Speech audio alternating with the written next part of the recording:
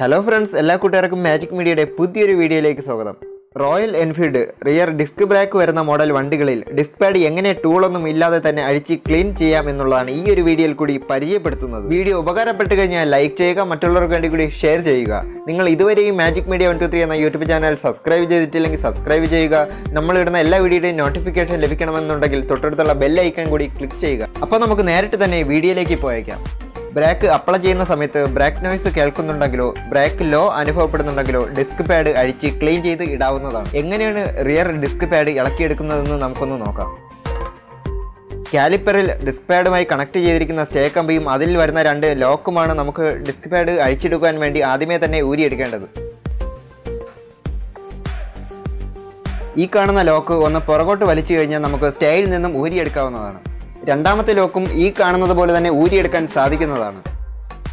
രണ്ട് ലോക്ക് പിന്നുകളും സ്റ്റേയിൽ നിന്നും ഊരിയെടുത്ത ശേഷം ഒരു ലോക്ക് പിന്ന് ഉപയോഗിച്ച് ഈ കാണുന്നത് പോലെ സ്റ്റേയിലൊന്ന് പ്രസ് ചെയ്ത് കഴിഞ്ഞാൽ സ്റ്റേ പുറത്തേക്ക് വരുന്നതാണ്. ഇങ്ങനെ പുറത്തേക്ക് തള്ളി വന്ന സ്റ്റേ നമുക്ക് മറുവശം വഴി ഊരിയെടുക്കാൻ സാധിക്കുന്നതാണ്. ഈ കാണുന്നത് പോലെ സ്റ്റേ ഊരിയെടുക്കുമ്പോൾ തന്നെ നമുക്ക് ഡിസ്ക് പാഡുകൾ ഇളക്കിയെടുക്കാൻ സാധിക്കുന്നതാണ്. രണ്ട് ഡിസ്ക് പാഡുകളും ഈ കാണുന്നത് പോലെ ഊരിയെടുക്കുക. ഈ കാണുന്ന ഡിസ്ക് പാഡുകളാണ് നമുക്കൊരു സാൻഡ് പേപ്പർ ഉപയോഗിച്ച് ക്ലീൻ ചെയ്ത് എടുക്കേണ്ടത്.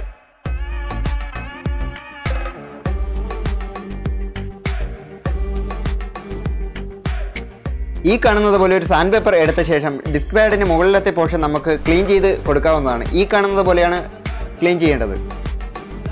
ഒരു കാര്യം പ്രത്യേകം ശ്രദ്ധിക്കുക, ഡിസ്ക് പാഡുകൾ ക്ലീൻ ചെയ്യാൻ വേണ്ടി മാത്രമാണ് ഈ പറഞ്ഞ മെത്തേഡിൽ ഊരിയെടുക്കേണ്ടത്. പുതിയ ഡിസ്ക് പാഡുകൾ ഇടാൻ വേണ്ടി നിങ്ങൾ ഒരിക്കലും സ്വയം ബ്രേക്ക് പാഡുകൾ ഊരിയെടുക്കാതിരിക്കുക. ഡിസ്ക് പാഡുകൾ തേഞ്ഞു തീർന്നുവെങ്കിൽ പുതിയ ഡിസ്ക് പാഡ് ഇടുവാൻ വേണ്ടി നിങ്ങൾ സർവീസ് സെൻറ്ററിനെയോ മറ്റു ലോക്കൽ വർക്ക്ഷോപ്പിനെയോ മാത്രം സമീപിക്കുക. പുതിയ ഡിസ്ക് പാഡുകൾ ഇടുവാൻ വേണ്ടി കാലിപ്പറിനുള്ളിലെ പിസ്റ്റൺ പൂർണ്ണമായും ഉള്ളിലേക്ക് പ്രസ് ചെയ്ത് കയറ്റേണ്ടതുണ്ട്. അതുകൊണ്ട് ഡിസ്ക് പാഡ് ചേഞ്ച് ചെയ്യാൻ ഒരു ടെക്നീഷ്യനെ മാത്രം സമീപിക്കുക. ഇങ്ങനെ സാൻഡ് പേപ്പർ ഉപയോഗിച്ച് പിടിച്ച ശേഷം നമുക്കിത് ക്ലീൻ ചെയ്ത് കൊടുക്കേണ്ടതുണ്ട്. ഞാൻ ഇവിടെ ഒരു തുണി ഉപയോഗിച്ചാണ് ക്ലീൻ ചെയ്യുന്നത്.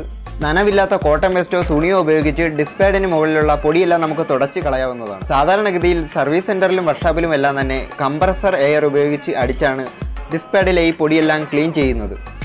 നോർമലി നമ്മൾ വീടുകളിൽ വെച്ച് ചെയ്യുമ്പോൾ കംപ്രസർ എയർ ഒന്നും ഇല്ലാത്തത് കൊണ്ട് തന്നെ ഒരു തുണി ഉപയോഗിച്ചാണ് നമ്മളിവിടെ ക്ലീൻ ചെയ്യുന്നത്. രണ്ട് ഡിസ്ക് പാഡുകളും ഈ പറഞ്ഞ മെത്തേഡിൽ തന്നെ ക്ലീൻ ചെയ്ത് എടുക്കാവുന്നതാണ്.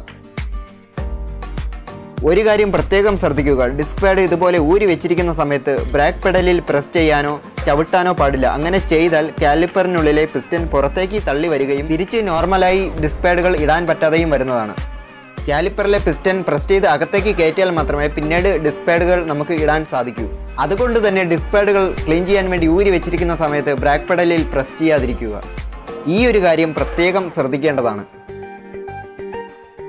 ഈ കാണുന്നത് പോലെ പൂർണ്ണമായും രണ്ട് ഡിസ്ക് പാഡുകളും ക്ലീൻ ചെയ്യുക. അതിനുശേഷം ഡിസ്ക് പാഡുകൾ പഴയതുപോലെ തന്നെ നമുക്ക് തിരിച്ച് കാലിപ്പറിൽ ഫിക്സ് ചെയ്യാവുന്നതാണ്. ഡിസ്കിന്റെ വലത് സൈഡിൽ വരുന്ന പാഡാണ് ആദ്യമേ തന്നെ കാലിപ്പറിലോട്ട് കയറ്റേണ്ടത്. ഈ കാണുന്ന ഗ്യാപ്പിലോട്ട് വേണം പാഡ് കയറ്റി വെക്കേണ്ടത്. ഡിസ്കിന്റെ വലത് സൈഡിൽ വരുന്ന പാഡ് എടുത്ത ശേഷം ഈ കാണുന്നത് പോലെ കാലിപ്പറിനകത്തോട്ട് കയറ്റി വെക്കാവുന്നതാണ്. പാഡ് കയറ്റുന്ന സമയത്ത് കാലിപ്പറിന്റെ ആ ഗ്യാപ്പിൽ പൂർണ്ണമായും പാഡ് പ്രസ്സായി ഇരുന്നിട്ടുണ്ടോ എന്ന് ശ്രദ്ധിക്കുക.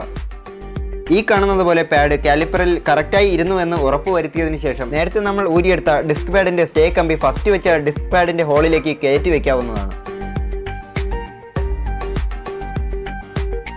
ഈ കാണുന്നത് പോലെ സ്റ്റേ കമ്പി ഇത്രമാത്രം കയറ്റി വയ്ക്കുക. അതിനുശേഷം നമുക്ക് രണ്ടാമത്തെ ഡിസ്ക് പാഡ് ഇടേണ്ടതുണ്ട്. അപ്പുറത്തെ സൈഡിൽ ഇട്ട പോലെ തന്നെ കാലിപ്പറിനുള്ളിലോട്ട് ഈ ഒരു ഡിസ്ക് പാഡും കയറ്റി വെക്കാവുന്നതാണ്. കാലിപ്പറിന്റെ ഗ്യാപ്പിലോട്ട് ഡിസ്ക് പാഡ് പൂർണ്ണമായും കയറിയെന്ന് ഉറപ്പുവരുത്തുക. ഡിസ്ക് പാഡ് ഇങ്ങനെ കറക്റ്റായി ഫിക്സ് ചെയ്ത ശേഷം നേരത്തെ നമ്മൾ കണക്ട് ചെയ്ത സ്റ്റേ കമ്പി ഉള്ളിലോട്ട് പ്രസ് ചെയ്ത് കൊടുക്കാവുന്നതാണ്.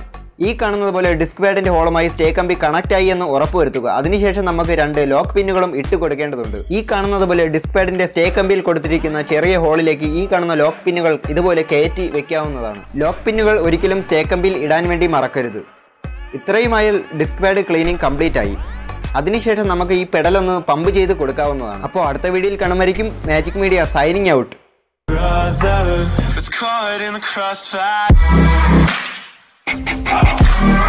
Oh,